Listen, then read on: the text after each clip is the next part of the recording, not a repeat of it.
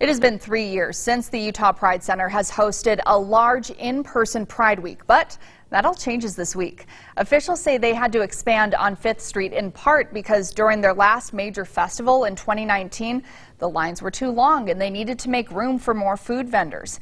Utah Pride Week officially kicked off yesterday with a Drag Queen Sunday brunch and Retro Sunday dance party, but there are still plenty of other events going on all this week. I think it's going to be nice for everyone to gather again, to celebrate Pride, to watch the parade, to attend the festival, and march down State Street. I think people are just ready to express pride.